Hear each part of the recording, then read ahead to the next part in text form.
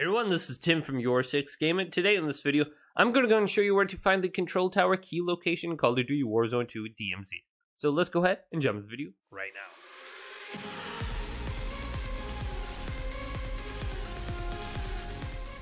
So the control tower is located at the airport, and it's very easy to find.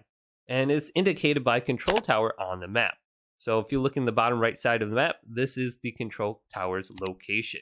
Now this is heavily fortified by a lot of bots, so when you walk in here, go ahead and be cautious. And there's multiple different entrances. Here's two from the back way here, and then there's some on the side as well. Also, you can zipline up to the top of the control tower, and there's multiple ways to exit the control tower as well. And if you do zipline to the top, you can start from the top and then work your way down if you want to go ahead and save your key uses.